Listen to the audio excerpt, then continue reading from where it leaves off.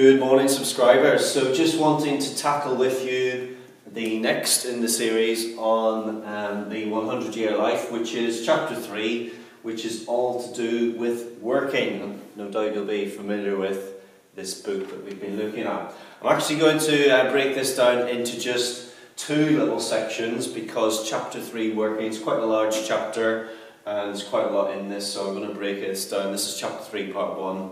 To be followed obviously by chapter 3 part 2.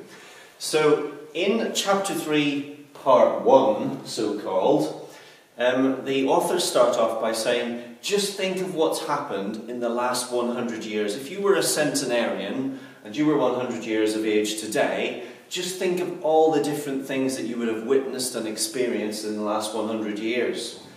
World wars, the internet, electric vehicles, etc., etc. The list is endless, and there is a whole list presented in the second page of chapter 3, which I'll not go into. If you buy the book, you'll be able to read it for yourselves. But you can see that if you're 100 years old today, you'll have experienced so many changes and seen so many advances and so many terrible things as well during your lifetime. And so therefore, to look into the future, to the next 100 years, is pretty difficult to predict what's likely to happen. So if we take, for example, the United States 100 years ago, what sector predominated and dominated in the United States? Well, it was agriculture. Fast forward 100 years, what sector now dominates? Well, it's very much like our own, it's the service sector. Looking to the future, what areas are likely to dominate? And therefore, this is an area perhaps where you might consider tailoring your university study. So maybe in the next 100 years it's going to be obviously technology, robotics, AI, artificial intelligence, but of course we must also temper that with the fact that we do have an aging population and the demographic is going to be getting older, and so we must bear in mind that yes, people are going to be working longer in these different sectors. However, they are going to be older, and we must take that into consideration when we consider how the economy is going to react and drive forward.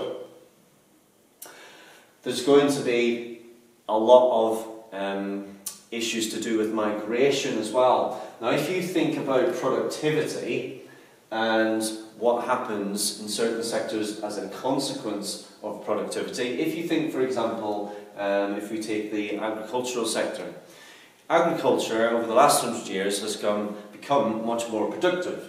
Now, in terms of demand and supply, we could of course illustrate this. Supply and demand. If fertilizers and so on and so forth make agricultural markets more productive, that means that the supply increases. Therefore, the prices that they are able to charge in the agricultural sector, they also then fall. Now, as a consequence of that, the rewards for being in the agricultural sector, they then fall as well. And so people think to themselves, well, what's the point of getting into this agricultural, generally driven now by technology and automation? And so you get this movement and this migration away from agricultural markets into other sectors, and hence that's the reason why we've seen this move away from agriculture and into other service sector based sectors such as leisure. Now, if you think about the leisure industry, say yoga, right? Yoga's right up my street. If you're a yoga teacher, it's very difficult really to become a lot more productive as a yoga teacher. And so as a consequence, you don't get this very substantial and significant increase in supply. Therefore, the reward for being a yoga teacher does not decline all the time. And hence you get this movement and this migration from the sector in which the rewards to the labour are declining towards the sectors where the rewards to labour are not declining, or certainly not declining as fast. And so productivity, you'll know that in the UK we do have a bit of an issue with productivity. It's an inherent weakness in the UK economy. But productivity is a key factor which will determine how labour migrates from one sector to the other.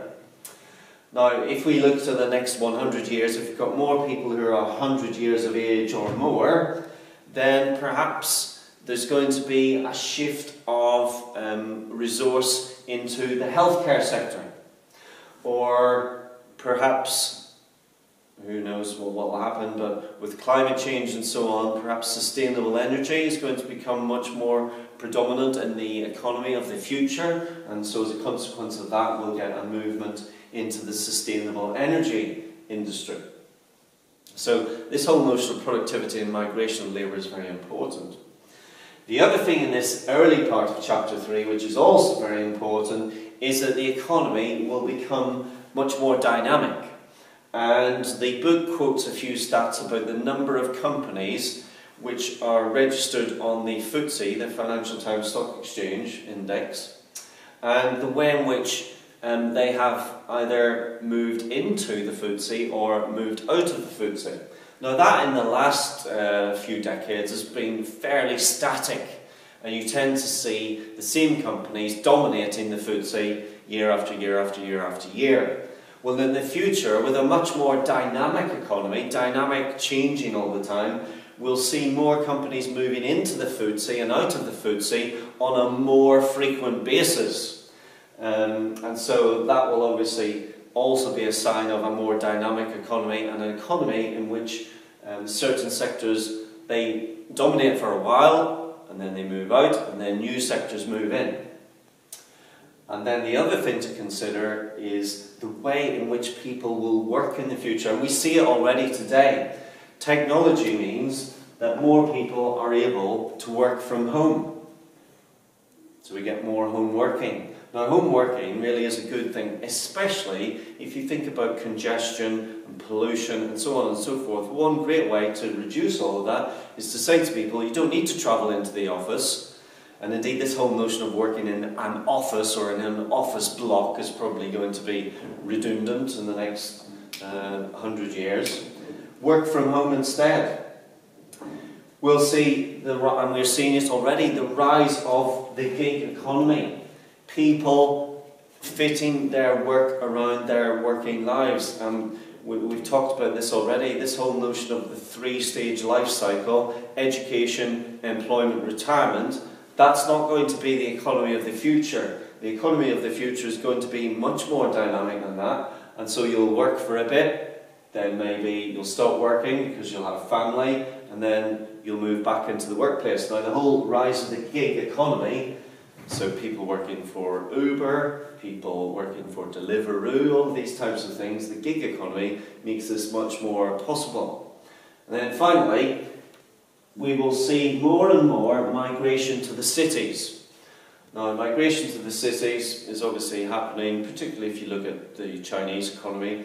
The rural area becomes neglected as people move into the cities, which is the hub and where all of the big companies are. But around all these big companies, we'll probably in the future see much more clusters of very small but very innovative small to medium-sized enterprises rising up and supporting a few very large companies. And it's the small companies which are more agile of foot and therefore more able to adjust quickly to the changing dynamics of a very dynamic economy.